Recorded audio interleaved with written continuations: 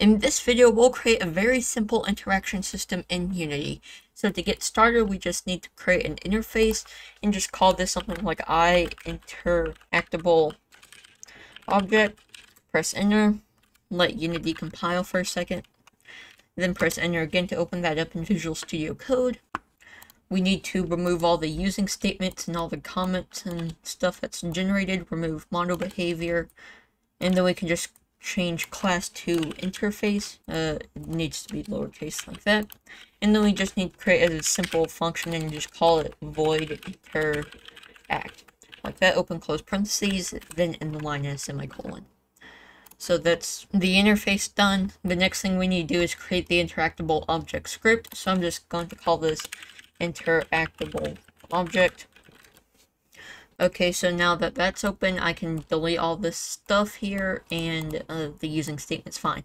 So I can make this inherit from mono behavior and interactable object, like that.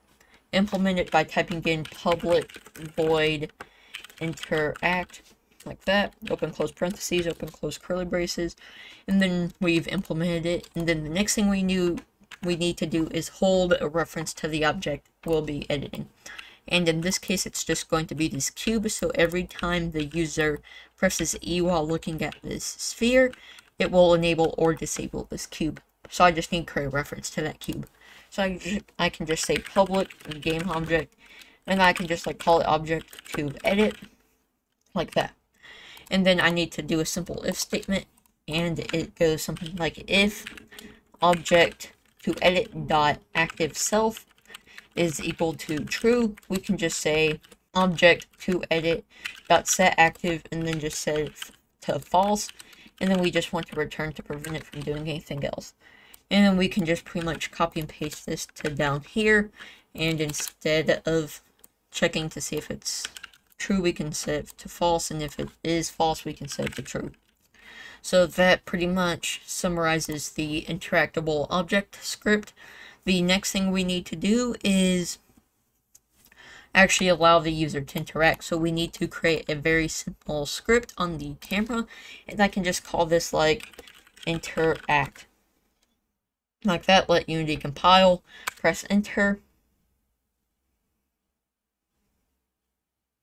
Okay, so now that that's open, every frame we need to check to see what the user presses down. So I can just say if input, not invoke repeating, but input dot get mouse button down. It could be a mouse button, it could be input key, so I'm actually gonna make it just input dot get key down. I'm just gonna pass in key code dot e, like that. Open close curly braces. And then we just need to send out array cast, and whatever that array hits, we need to get the interface on it, and if it has the interface, we can call the function. So the first thing we need to do is create an array. I'm just going to call this array and set equal to camera.main.screen point to array. I think I'm actually going to make it mouse. Yeah, screen point to array is fine. And then we need to just say transform.position, like that, and then that should be good. And then we need to say if physics.raycast, and then we just pass in that ray that we created. And then I think we can also give it max distance, so I'm just going to give it a max distance of 10, like that. And then whatever that ray hits, we need to whatever that ray hits, we pretty much need to get the value on it. So we also need to assign a out, and I'm just going to create out and then raycast hit and just call it hit. And then it's returning an error because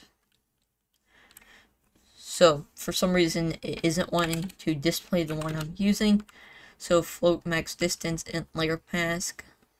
Okay, so we need to remove this 10 here, and instead we need to replace it without raycast hit and just call it hit, and then we can move the 10 here.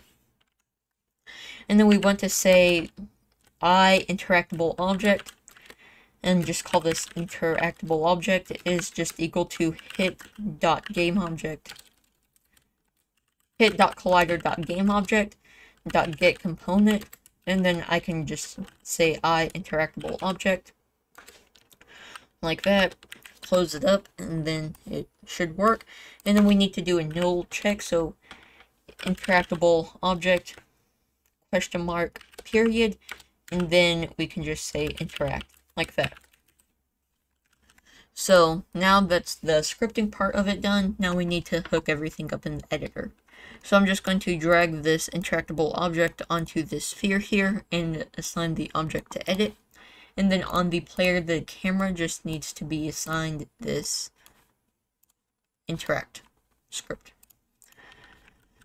So I can run, and to see if it works, we just need to go into play mode.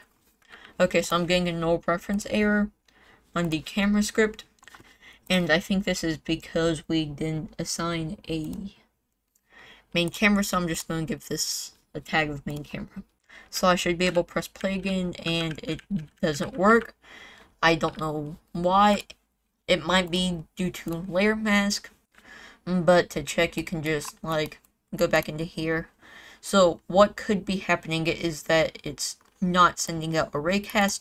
To check, we just need to say debug.log raycast sent, like that. And then if it's not receiving input, we just need to say debug.log, and then we can just say input received, like that. So that should actually help us debug it, just to ensure that it is doing what it should. Okay, so it says raycast sent.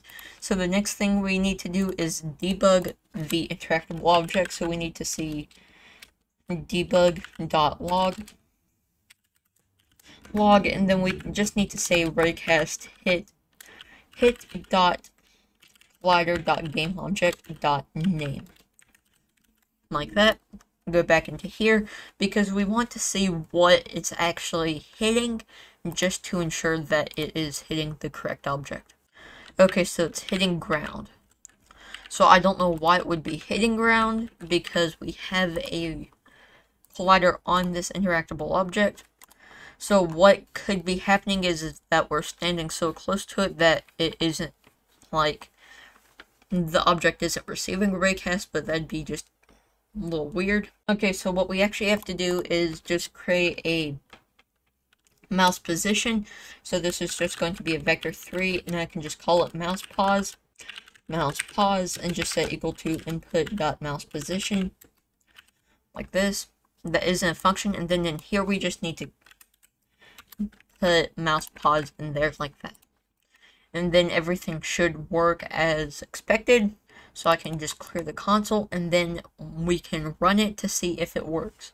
So I can press E here, and we can see the object turns on or off. So we've created a very simple interaction system in Unity. You can expand upon this so it can use things like Unity events just to make this system scalable. But this is just a simple tutorial. I'll have more Unity tutorials coming out in the future, so be sure to subscribe to never miss another upload. But that is all from me for now. FunNuber out.